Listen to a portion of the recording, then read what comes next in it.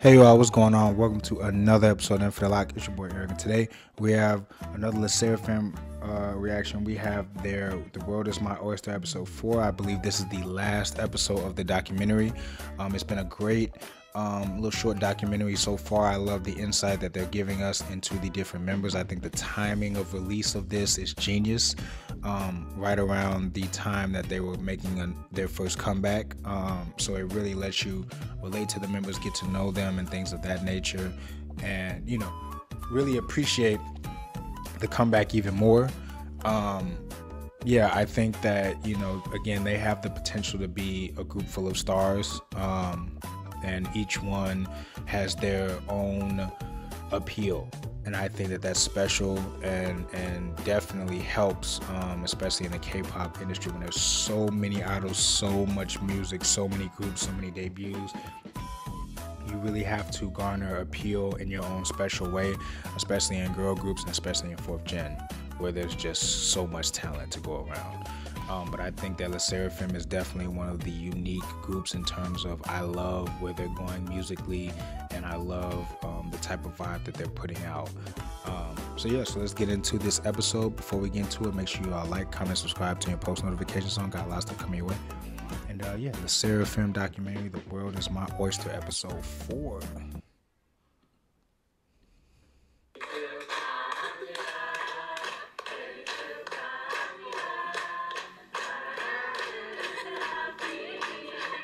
힘써주신 만큼 제가 더 열심히 해서 Kpop 찍도록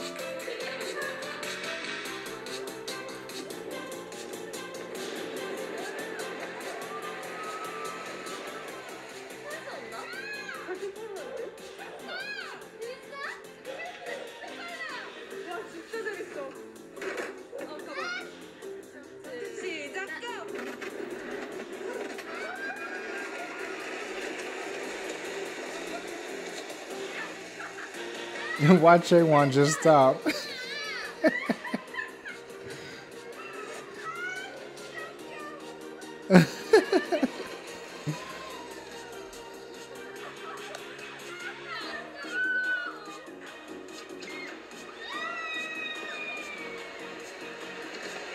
Don't tell me Chaewon gonna stop again. Oh my god.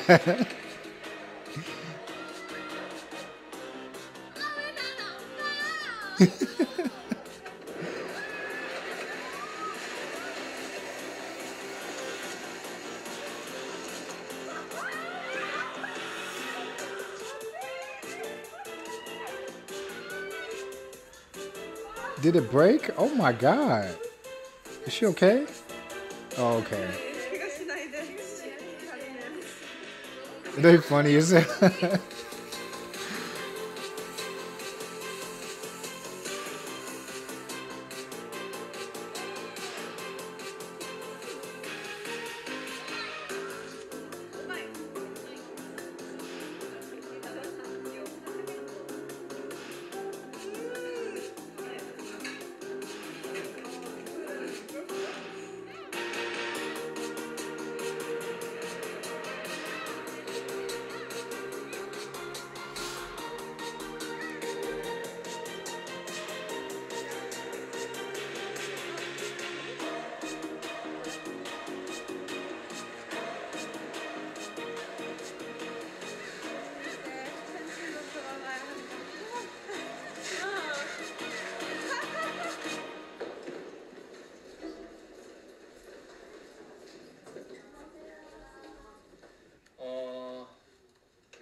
워크샵에서 저희 다 같이 얘기했던 적이 있는데 팀의 이제 리더 관련된 이야기들을 잠깐 했었잖아요. 채원 씨가 생각보다 좀 빠르게 답을 주셔가지고 채원 씨가 해주시는 걸로 공식적으로 오늘 이 자리를 빌어서 르세라핌의 리더는. Oh, so that's how they chose the leader of the Seraphim? I never knew how they chose her as the leader. So does that mean no one else wanted to be the leader, or like she was the only one that responded? 아니 뭐 리더라고 막 너무 우리 그냥 평소 연습하던 대로 다 같이 의견 내고 뭔가 다 같이 이렇게 꾸려 나가는 그런 분위기가 좋으니까. I like that. 하던 대로 잘 부탁드립니다. She's definitely grown on me so much. She's definitely a double bias with Yeonjun. 하드해질 것 같은데 지금도 하드하지만 뭐 이츠 라이브처럼 뭐 그리고 이츠 라이브랑 쇼케이스처럼 이제 실제로 라이브 연습을 연습에 빛을 발할 스케줄들이 실제로 생기고 있어요. 그래서 그거는 좀 라이브 연습은 진짜 너무 힘든 거 너무 아는데 그리고 하루에 할 수 있는 양도 정해져 있는 거 알아요. 그래서 그걸 오버하지 말고 그 안에서 연습할 때 집중해서 좀 모니터 피드백 주시는 분들 얘기 잘 들어가지고 하시는 것 같고 좀 파이팅 있게 해주면 좋을 것 같아요.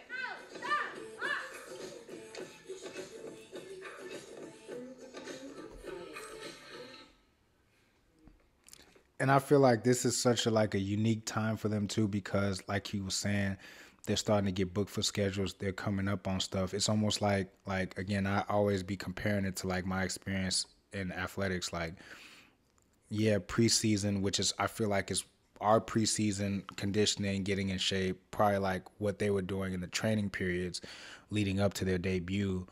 That's when you're going to go the hardest. You're going to be on the strict diet. You're going to this, that, and the other. But then once those games come up, like for us games, for them performances, once those kind of start to come up, you kind of have to take a step back almost. It's easy to say, like, I want you to go 100% every day.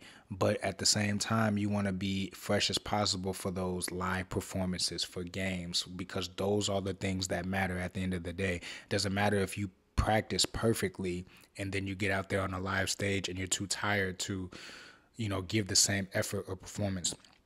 And so I feel like with this time, I feel like they kind of just are more sharpening up things instead of like going 110% as possible. I could be wrong, but I feel like he was saying, it's more about concentration. It's more about the quality of the work now, because they at this point, they're about to really start their performances and things like that. You know what I mean?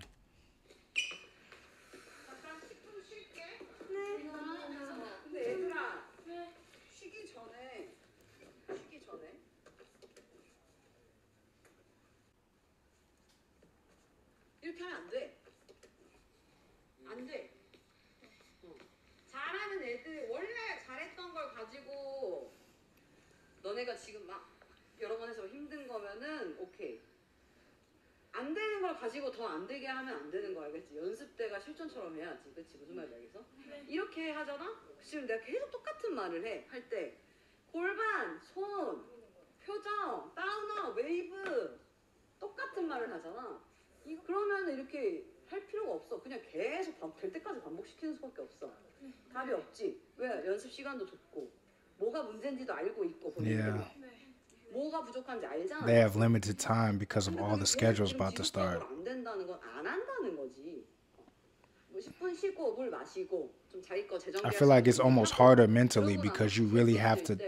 안 되는 것 명확하게. You don't have a lot of room for error. You know what I mean? 이제부터 무슨 어떤 방법을 써도 없어. 방법은 다 해줬어. 초반의 단계가 아니잖아. 안무 디테일 잡고 단계가 아니잖아. 지금 다 했어. 이때 우리가 이게 점프하는 개념보다는 그냥 지하 따라서 좀 감을 익혀야 될 것 같은데 계속 하면서 잘 집중해줘. 그래서 근데 이때 다들 많이 안 가도 되고 이게 살짝 킥을 차면 이거 조금 잘 돼. 쿵. 이렇게. It's crazy. Such minor details. Their attention to detail is crazy. 좀 넓게 하기로 했어요. 네. 하고 이 손이 이렇게 옆으로. 말고 그리고 우리 이거 끝까지 버티는 거 그것만 하면 될 것 같아.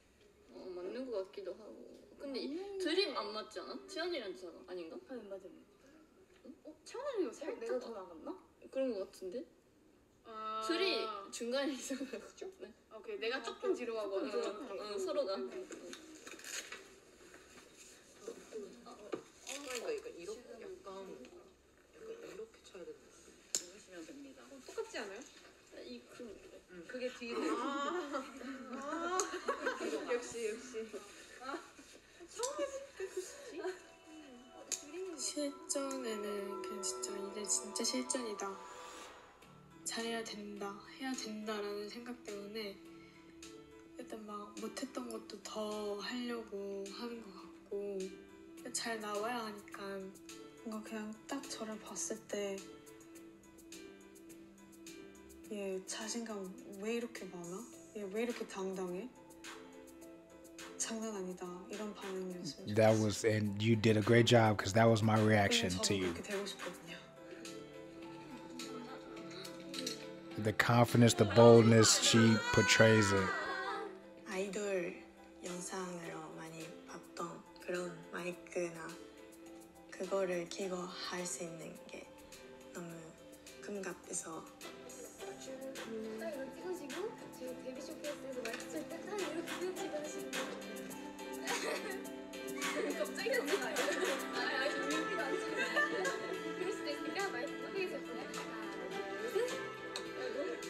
여기까지 왔다 여기까지 왔다 그러면 이제 꾸라 언니랑 제가 이제 정말 숨어있다가 아무 소식 없다가 짠 하고 나타나는 거잖아요. 그런 만큼 뭔가 되게 큰 변화를 보여주고 싶은데 퍼포먼스에서 되게 많이 나온다고 They 생각을 definitely, 해서 and y'all definitely did. 정말 많이 연습하고 더 달라진 모습 보여드리려고 안무 연습을 정말 많이 They were really good already, but they took the next step with LESSERAFIM. 잘 나오는데 멀티가 안 돼요. 어떻게 얘 멀티 안 되지? 방법 좀. 안녕하세요. 사실 저는 너무 운명 같이 만났던 팀이라고 생각하거든요.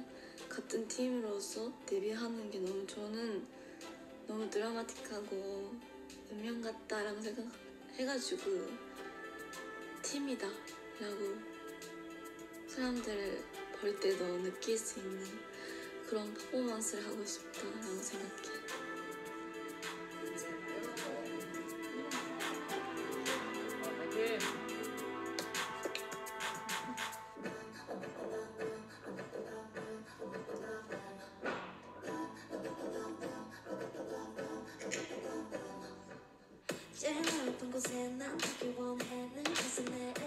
이렇게 만나던 것도 나기 시작했고 전반적으로 좋은 것 같아요. 갑자기 무슨 일이 있었죠? 2주 동안? 봤어? 네, 봤어? 끝자로 관심이자. 네, 명진. 그렇지, 다시 와봐.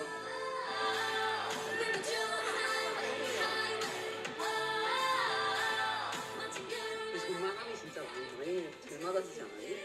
딱 깔끔하다는 게 느껴지긴 하잖아.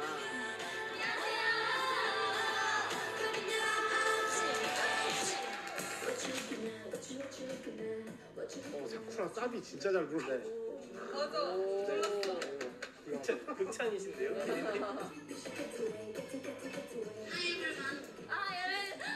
하지 마요. 지금 사이드 표정 좋았어. 저희 지금 트위터 실패예요. 실트 2등이에요. 지금 1위. 친구가 가려졌어요. Damn, I be forgetting how young Unshay is. She's really still going to school.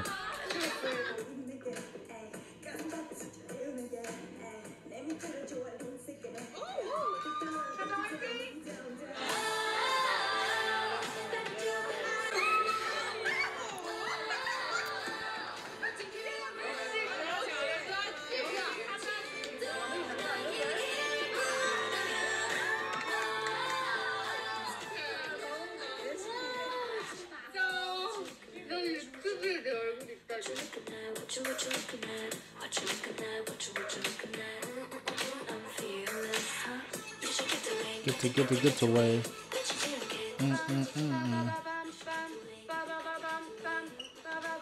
그렇지. 너무 예쁘다. 와, 동갑이 난 앞지. 잘할 거라 믿고 준비한 대로 잘 보여주면 됩니다. 아셨죠? 네. 어깨 괜찮아? 윤지도 진짜 이거 좀 안정적이게 잘하는 거 같아. Bro, Hyunjin looks like a whole... Bro, look at that. She's like a whole different person with different hair, bro. I love these transitions from practice to the final product.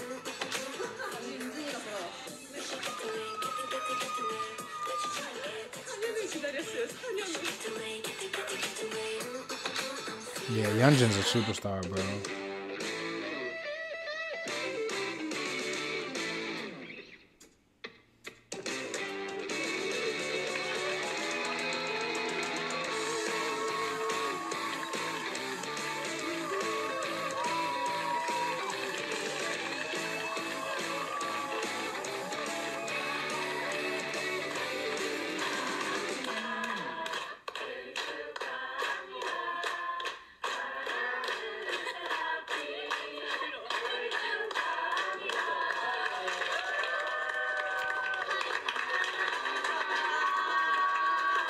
정말 저희 진짜 복 받은 것 같아요. 이런 좋은 환경에서 데뷔할 수 있어서. 그래서 이렇게 힘 써주신 만큼 저희가 더 열심히 해서 Kpop 찢도록 하겠습니다. I feel it!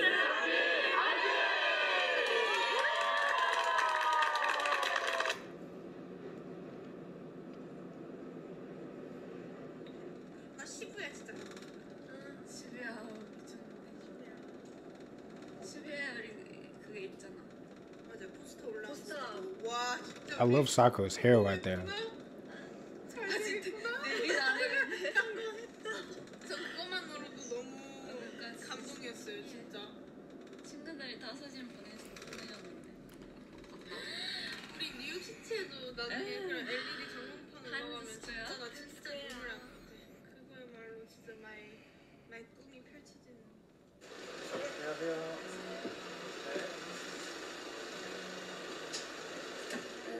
무대 궁금하다. 그니까 아니 무대가 좀 길 것 같아. 클 것 같아.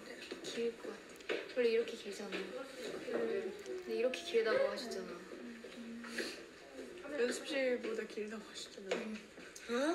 It's funny because Unche's voice, you can hear the babiness in her voice, but it's such like a deeper tone too than like some of the other members.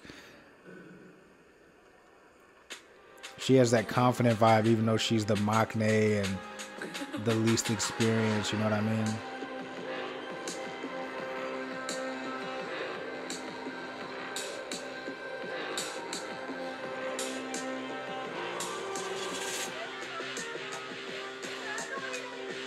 Damn, that's a lot of people.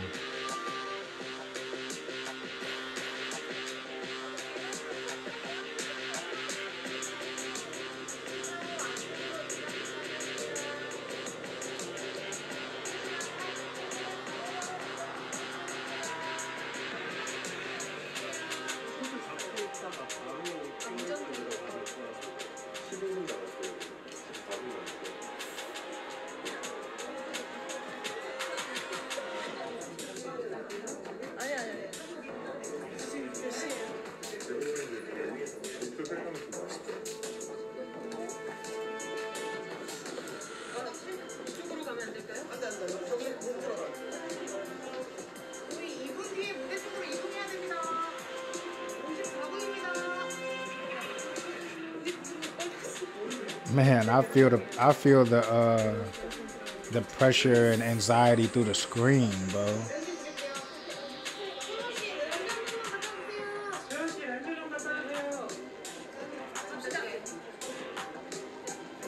Does Chaewon wear glasses, or are they like colored, or just like when she performs? Like, does she wear contacts when she performs, or like all the time?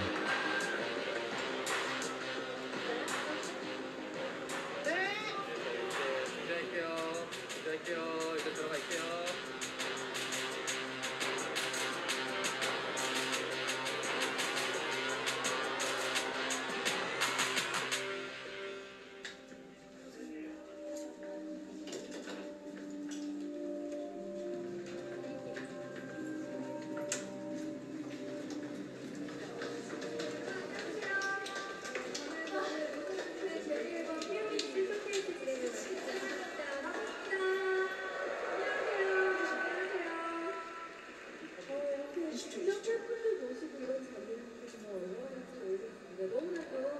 Damn, they cutting it close. 자, 데뷔 컨퍼런스에 또 처음으로 팬분들과 만나는 이런 의미 있는 자리에 함께하게 돼서 이번부터 멤버분들과 그리고 여기에 Damn, did somebody just fall? Oh my god.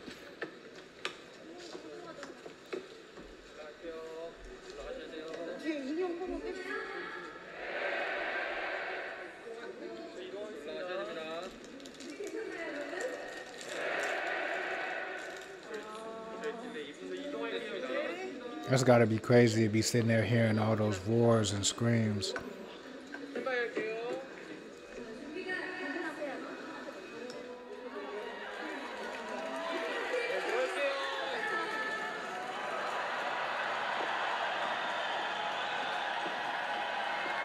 How does Popeye's chicken sandwich get so crunchy, juicy, and tasty?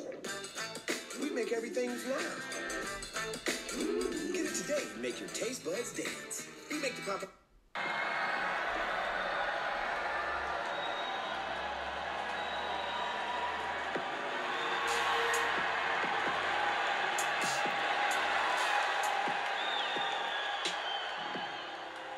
아, 살 것 같아요. 아, 진짜 살 것 같아요, 진짜. 무대도 너무 오랜만이라 그 팬분들의 함성 소리도 들은 지 너무 오래됐거든요. 그래서 진짜 내가 진짜 이걸 하기 위해서 지금 이때까지 살았구나 약간 이런 생각도 들고 되게 행복했어요, 진짜. 그 순간은 진짜 진짜 너무 좋아요. 약간 진짜 현실이랑 꿈 중간에 있는 느낌? 저는 아이들 하고 있을 때가 제일 행복한 것 같아요. 행복하기 위해 하고 있을 때가 제일 행복한 것 같아요. 행복하기 위해 아이들 하고 있고 아무리 생각해봐도 무대에 서 있고 노래 부르고 춤추는 게 저의 원동력인 것 같아요. 그때 그런 게 없었을 때가 제가 생각했을 때 제가 제일 힘들어했었던 시간이었는데 그리고 르세라핌을 통해서 제 꿈이 엄청 확고해진 것 같아요. 후회하지는 않아요. 그 발레를 오래 했지만 그거 있었으니까 제가 지금 이런 기회를 받고 이렇게 무대에서도 뭔가 보여드릴 수 있는 것도 있고 그래서 후회는 하지 않아요. 저는 누구한테 말해도 르세라핌 홍은채라고 알 수 있는 그런 존재감 있는 사람이 되고 싶고 빨리 보여드리고 싶다. 진짜 열심히 했다. 이만큼 했다. 진짜 보여드리고 싶어요. This documentary was very well done. They edited this very well.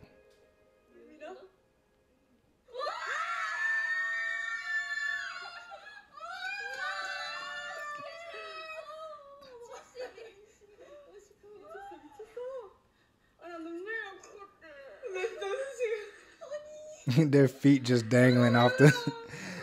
I don't know why that was just funny to me. 축하해 얘들아.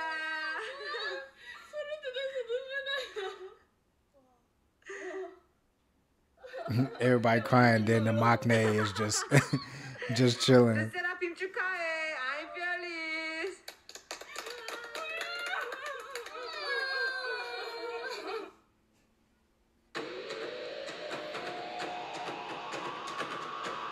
So that was the SSERAFIM documentary, The World's My Oyster, episode 4. Man, again, beautifully done, beautifully executed. I love how they did this documentary. I love, especially my favorite part was when they were kind of going back and forth between the practice stage and the music video shooting or like the real live stuff. Again, I think that seeing stuff like, I wish we had more instances like this. Like I love the shows and the stuff like that to really get to know the members, but I love this type of stuff that shows like, you know, the pre-debut stuff, what they went through to get here. I think this is the type of stuff that really like hits home. and really connects, you know, the audience to these members. Loved everything about it. Very special. I think they did this in a very special way, and I just can't wait to, you know, just see what they do in the future. I have high expectations for them. You know, I think all of them have done an amazing job at their own development, as well as the group itself, in such a short amount of time. And yeah, I just can't wait to see what more we're gonna get from LESSERAFIM in the future. So before y'all go, make sure y'all like, comment, subscribe, turn your post notifications on. Got a lot of stuff coming your way. And yeah, till next time.